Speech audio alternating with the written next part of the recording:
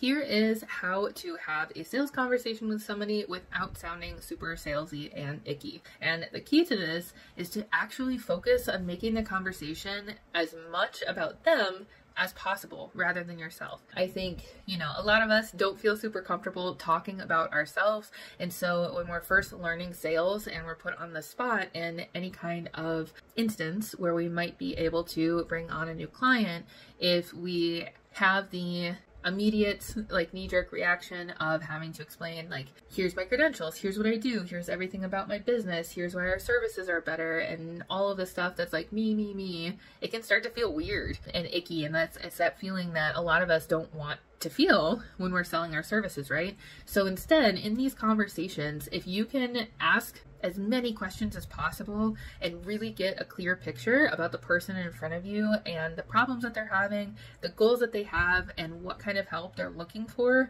your sales interactions are going to go from feeling icky to feeling confident in the fact that you're the expert and you're the person that can help them. And the only thing that's left to do is to make an offer. And I promise it'll help.